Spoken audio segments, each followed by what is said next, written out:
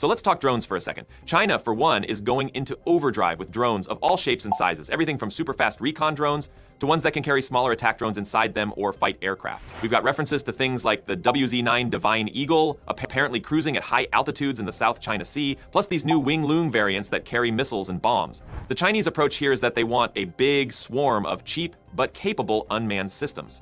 And it's not just for scouting. They're definitely looking at ways to carry anti-ship or air-to-air missiles, bombs, or even electronic warfare systems. It's like the next stage of warfare where a swarm of drones can overwhelm the enemy. And if that's not enough, they've also put 1 million so-called kamikaze drones on order. That's a huge step into mass production with an AI twist, meaning these drones can eventually figure out their own flight paths or targets in more autonomous ways. The US, of course, hasn't been sitting idly by.